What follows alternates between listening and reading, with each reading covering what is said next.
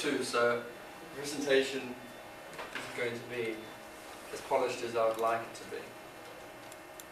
But anyway, I just wanted to share my stories with you and hopefully encourage everyone else to do something as stupid as I did.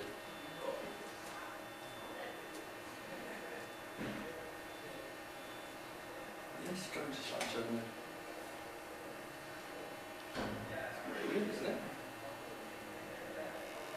Okay, seems to be working. So, okay, I'm not going to try to do that again. So my slides are online, you can just look at them. There's nothing too special about them, and these are pictures. So I'll begin now. Yeah, my talk is basically about encouraging other Debian developers to go traveling, and hopefully give some tips about the places I've visited, and some stories, and hopefully some feedback from the rest of you all. So these are little things of where I've been.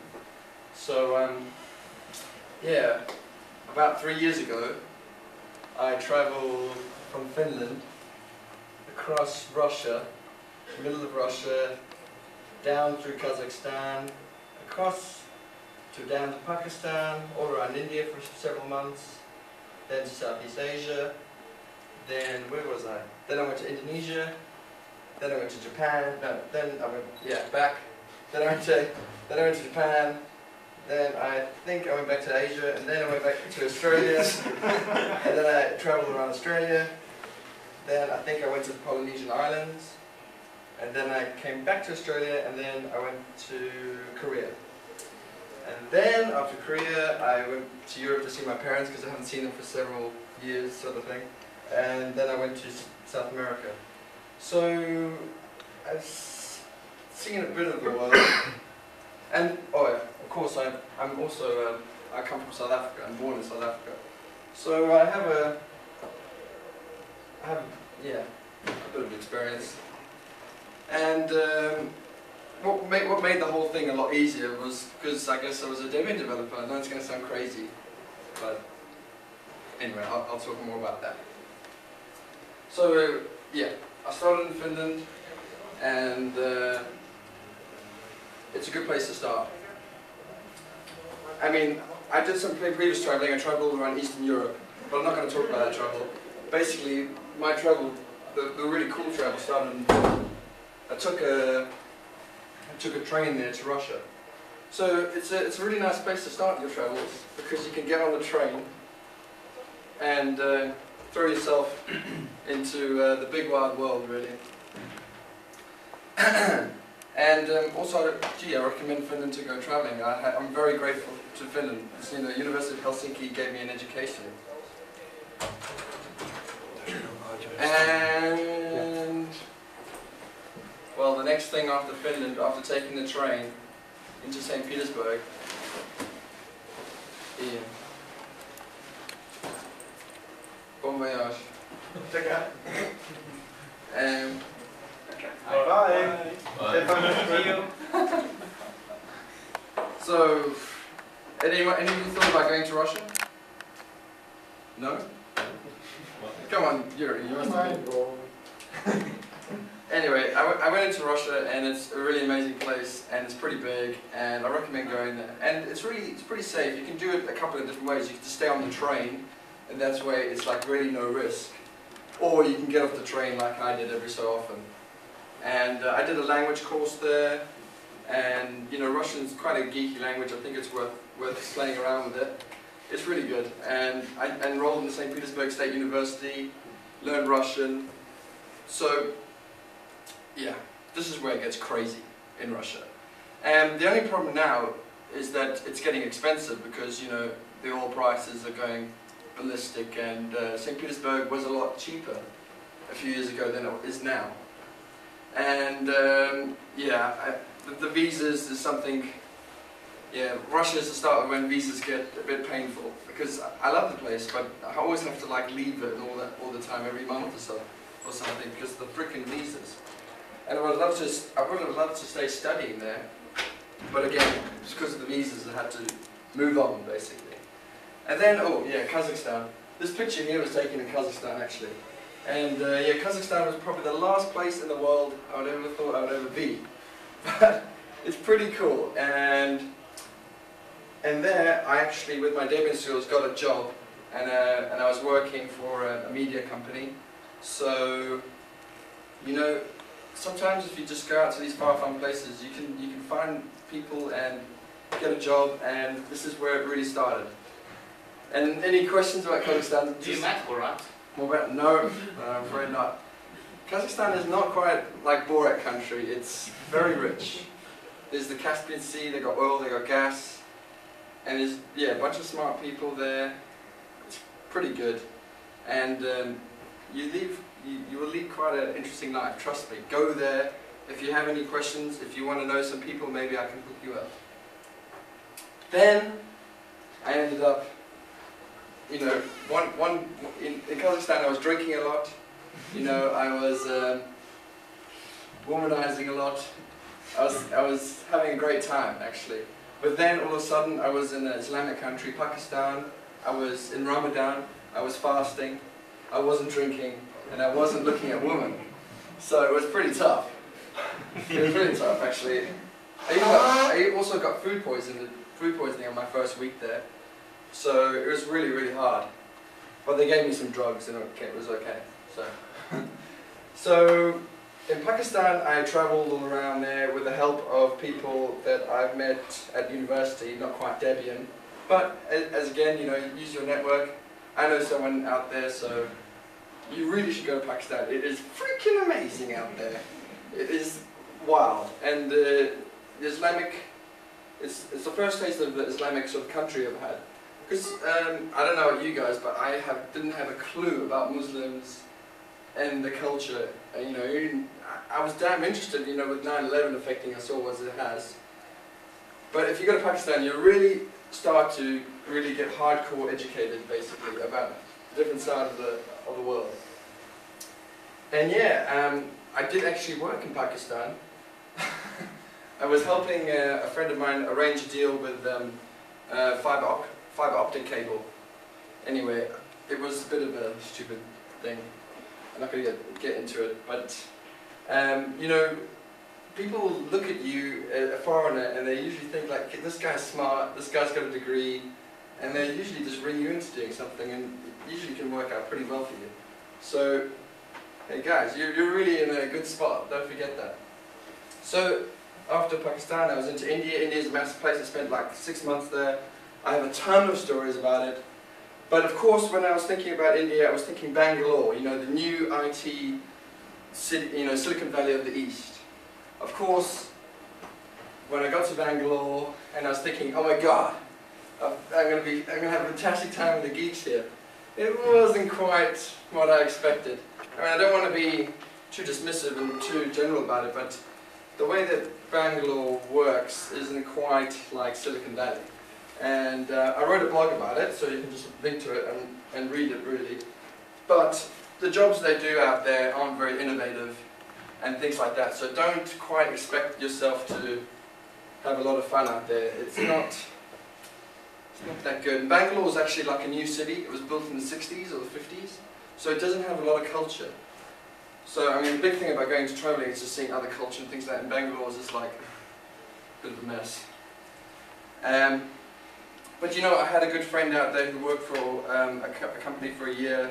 He did feel a bit crazy afterward, but I think it was a cool experience. So after India, yeah, I went to Southeast Asia. And to be honest, I don't think I worked in Southeast Asia. I'm not too sure. No, actually I didn't work. But Southeast Asia is a pretty strange place. It's quite hot. And the internet isn't too good except in the big cities. And I don't know what I can say about it.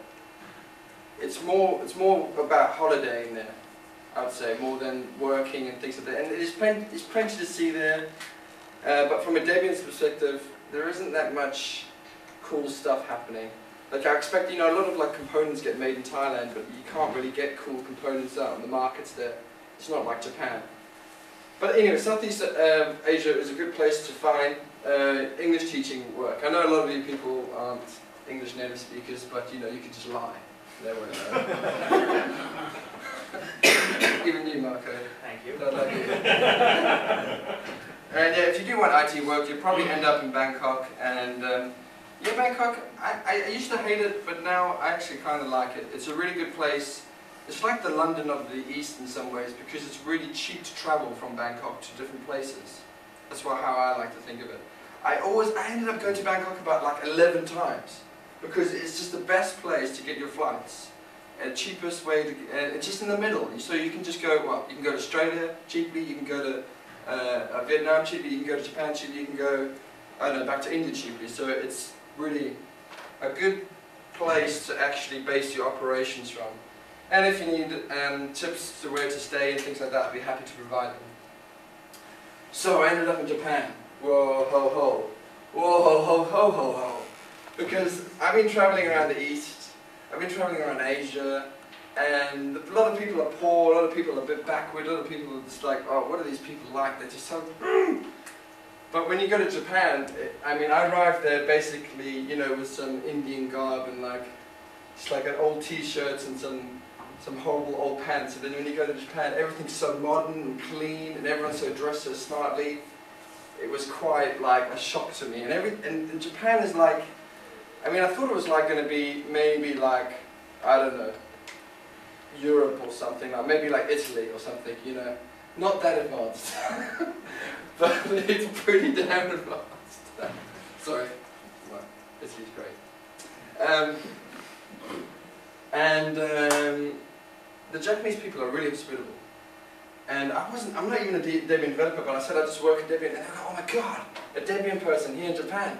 And they took me out for dinner for like, I don't know how many times, like 3 or 4 times. And they gave me a laptop. Like I came there and said, I didn't have a laptop. I said, oh, I'll just take one. So I had a laptop, I had food, and I'm not talking just like, you know, taking out from McDonald's or something. I'm talking like the best freaking food you can get. Like really expensive stuff. Like, I was too scared to look at the bill sort of thing. And actually, the free software people in Japan have this like office there, and you can go in there anytime you want, or they allow me to go there anytime you can go and hack. So it was like really like a dream come true. I had like a laptop, I had this like cool place to go, and the view from there was just freaking amazing. And I really enjoyed it. And accommodation is expensive, but my sister was teaching English there, so I was basically staying at my sister's, going there, looking around Tokyo. And in Tokyo, it's like geek paradise. You know, Akihabara, you get like, you know, tons of weirdo stuff there. It's just incredible. It's absolutely incredible. So, if all these places are going to show you, if there's one place you just have to go to, it's Japan. You'll love it. You'll absolutely love it. And everyone's a bit geeky out there, to be honest. So yeah, after Japan, yeah, I've been trying to get work in Japan, and there is work. I have a few friends that do work out there. Mainly for graphic design, I think I mentioned that. But I was supposed to do, I contacted like this sort of recruitment firm, and there were jobs for me, but nothing I really liked, and basically, in the end I thought to myself, hey, Japan's too expensive, and anyway, I decided to go to Australia, long story. So in Australia, I basically arrived with like $0. In Melbourne. Absolutely nothing. I was like going, you know, this is pretty bad. I can't quite even afford to get a bus into the city. This is pretty bad. But I did have like a Teams meeting. I managed to call my sister again and say to her, do you know anyone that lives in Melbourne? She says, well, I know someone who knows someone who knows someone. Anyway, I stayed with that knows someone who knows someone for the first couple of days. And I was lucky enough to get a job in like my 2nd or 3rd day. I got that through a recruitment company, and they pretty much arranged everything, and I was, deployment manager. Okay, there's a bit of a story to that. Basically, a deployment manager or release manager for a lot of companies in the contracting world means that, oh, our project is running late, it's over budget, it's basically screwed up, and we need someone to deliver it. So it's not the greatest job to have. So when I arrived in Australia, I was super stressed because I didn't have any money. Super stressed because the product that I was supposed to deploy was not very good, to put it mildly. And it was for an airline, so it had to work. And it was definitely an education. And I was so stressed, right? I tried to join a gym just to, like, keep in shape and stuff. And the gym actually wouldn't allow me to join because my heart rate was too freaking high. I had to go and get a doctor's certificate. So it's pretty mad. But anyway, a lot of people did help me, and there's a Debian developer out there, Russell Coker, who I'd like to thank a lot. He's a really smart guy. He's really helpful. And he's also a great, like a lug, Linux users of Victoria. They're a great bunch of guys. They meet every week or 2 weeks, and really nice. So in Australia, it was pretty desperate, but there's some nice people out there, and since you're so far away from everything, they're really, I think that at least they help me. But the big problem with Australia was that I've been in Asia, I've been doing crazy things all the freaking time, and and getting to Australia, it is a bit boring, I must say. But give it a chance. Australia is a really nice place, and I think it's like the best sort of place that I would like to move to perhaps in the future. But it is a bit boring. I'm warning you. Asia is really fun. So, well, there's a long story why I left Australia, but I'll try briefly give it. And visas are your big problem when you're traveling. And basically, I got suckered when I was working in Australia. Because being an immigrant or a foreign worker, you have a few problems, right? Getting a sponsored visa, for example, not easy, but I got one. But what happens when you get a sponsored visa? You're not allowed to work for another company. The company who sponsored you basically has you for 2 years. You can't move around. You're basically screwed for 2 years. And 2 years, I've done a lot of contracts in my life. 2 years in a contract, and no raises, no future. You don't know where you're going. It's not a great situation. So I got a bit fed up because I did deliver the product, and basically I had disagreements with my boss, and I left the firm. And since I didn't have a sponsored visa, Australia is pretty strict. You have to leave the country in a few days. You don't have a visa, you don't have a right to be there. So I learned pretty hard there, but it was a pretty tough lesson I learned. And yeah, I had to leave. I had a job offer, sort of something going on with Silicon Graphics, but it didn't quite work out. So I had to leave. It's pretty bad because I had an apartment, I had a girlfriend, I had a freaking life out there. So you really got to pay attention to the sponsored visa, and you got to watch out. So in future, maybe anyway, that's the risk you run. So, what the hell do I do now? I went on to those French Polynesian islands. From a geek perspective, I wouldn't recommend them. There's no internet out there. It's freaking terrible. If you like beaches, yeah, beaches are really great, but there's only so long you can stay on the beach. And the French Polynesian islands are just really, literally thousands of miles away from civilization. I'm sorry. It's a bit maddening. So, my sister, who was basically teaching in English in Japan, basically moved to Korea. So she said, "Why don't you come and teach English in Korea?" I did that. So I went to Korea, a bit of a broken man, a bit upset, leaving my girlfriend, and leaving my life in Australia, and all that stuff. And then I'm in Korea, and Korea isn't quite the same as Japan. It's a bit rough and tumble there. But I taught these kids for a month. And I always said to my sister, teaching English is so easy, kids, they're no problem, And I had like a 4-hour shift every day. I thought, 4 hours with kids, it's going to be great fun. Those. I tell you, even though I had internet connection, like a fabulous internet connection at my sister's place, I got home after these kids were quiet, I just like was sleeping. They were just destroyed me. I had to like, you know, play with them in the playroom and stuff. Jesus Christ. Anyway, it's fun. It is fun. It's an education, and that's one thing I really recommend you guys try.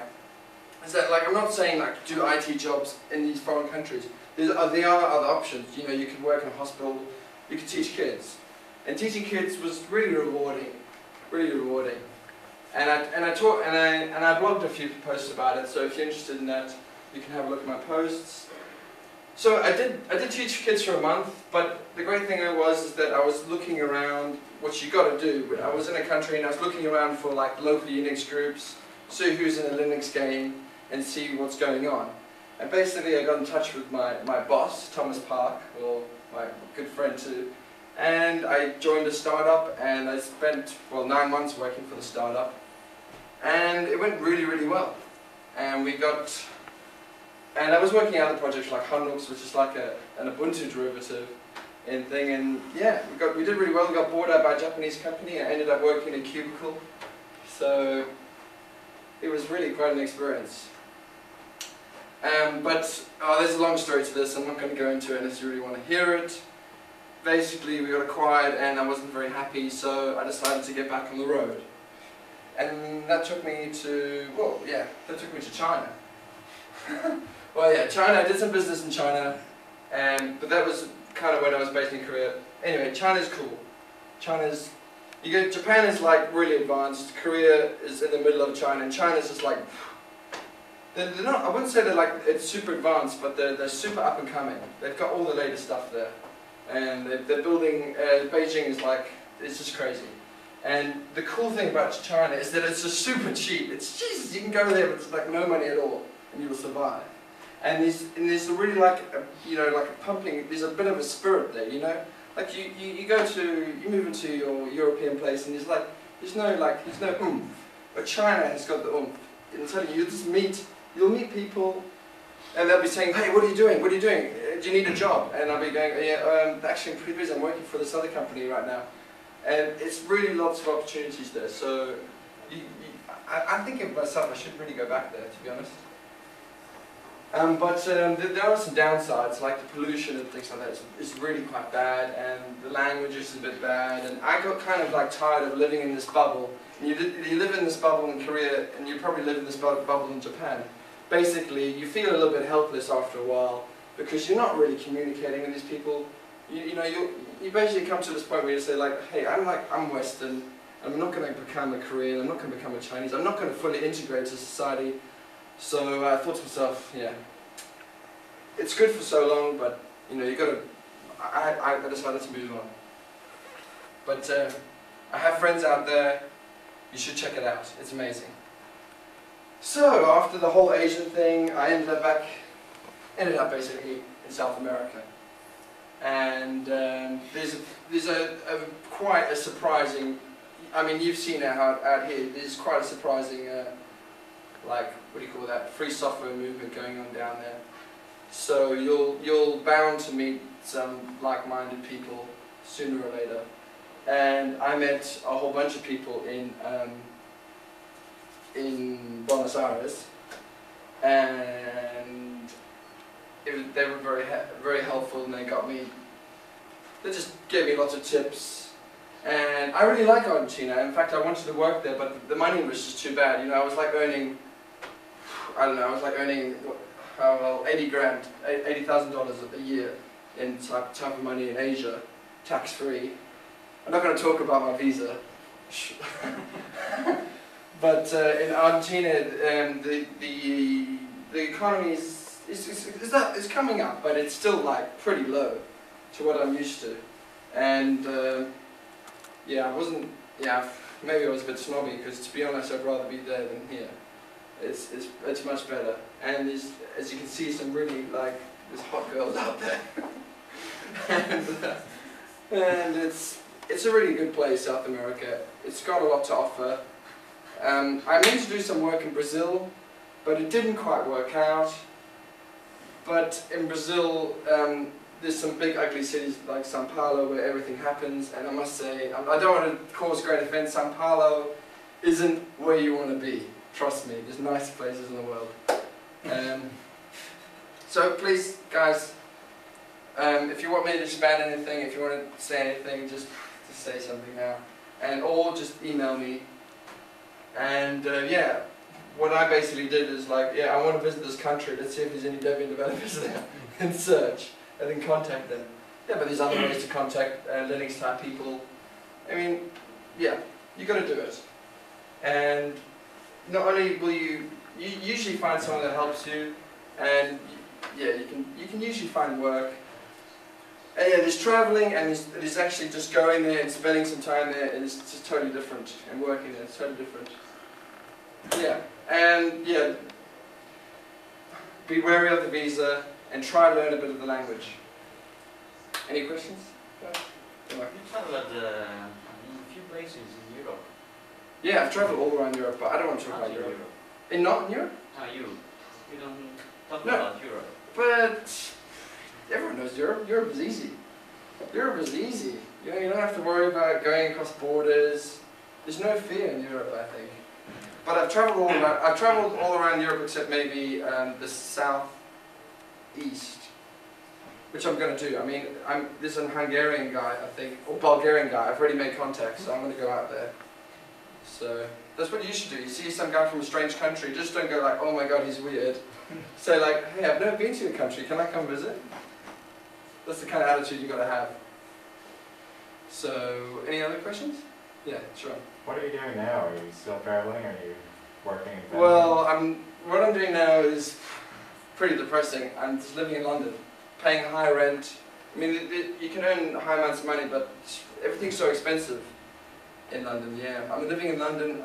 I'm not enjoying it. I'm thinking of moving to Italy or back to China, just anywhere except London. I don't know what I'm doing, really.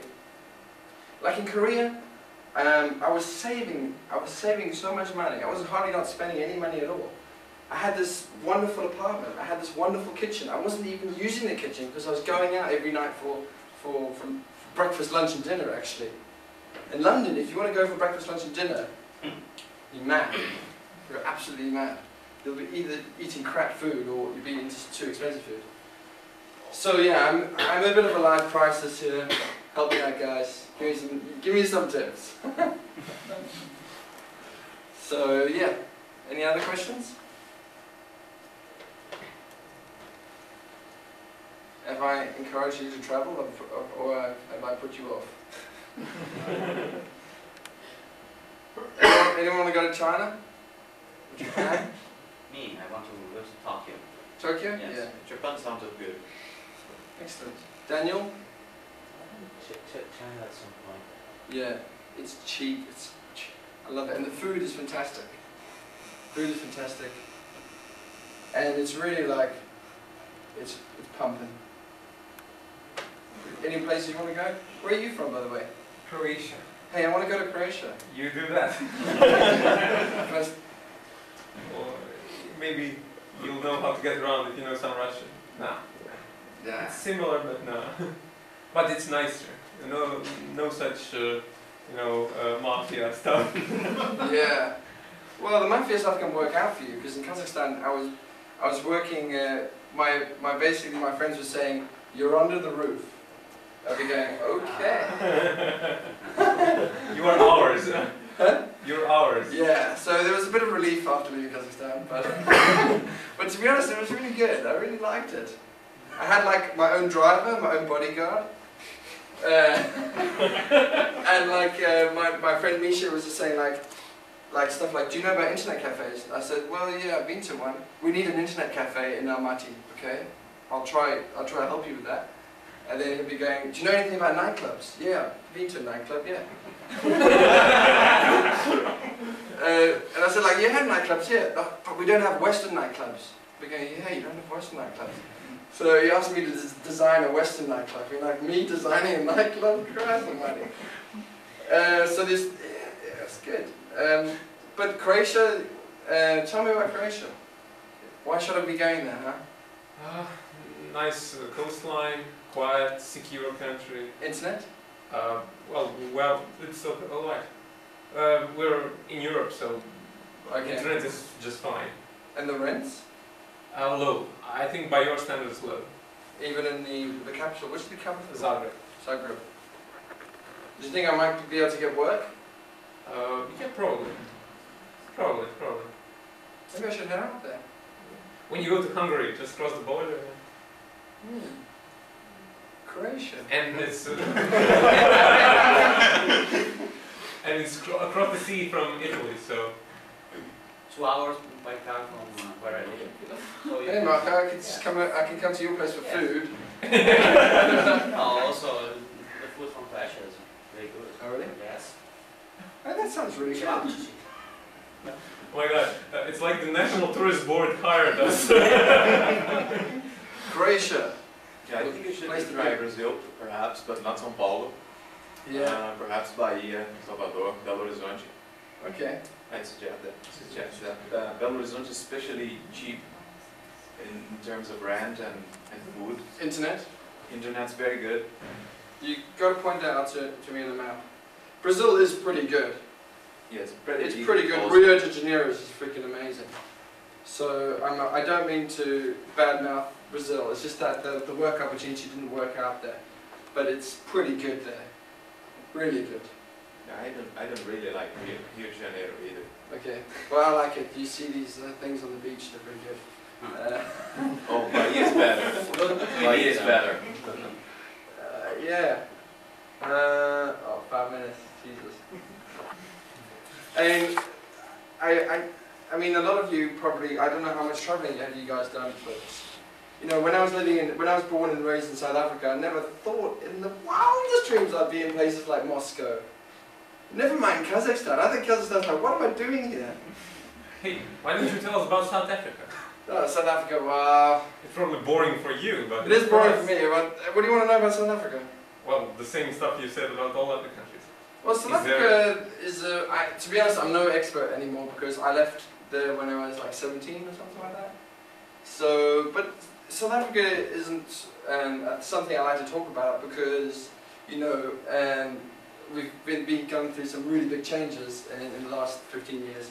And South Africa, for at least for my sort of white middle class family, was, you know, quite, you know, secure and peaceful, and we were having a good business. So we were like happy as can be. But in about 15 years ago, you know, the country changed a lot. And yeah, for the better, but not for the better of our particular family. So we had to move. But I hear good things about South Africa all the same. There's lots of opportunities there. We don't have oil, but we have pretty much any other natural resources. So yeah, I think the sad thing is that the rich and poor has got a lot bigger. And yeah, there's lots of opportunities. I don't think you should worry too much about the visas, because you always meet weirdo people there. French people, Italians, Russians, they're all there. And Cape Town is unfortunately really expensive, because every criminal and his dog has got a place there. And where I'm from, Durban is, yeah, I'm not going to talk about it. Yeah, you gotta go out there. Go to Japan.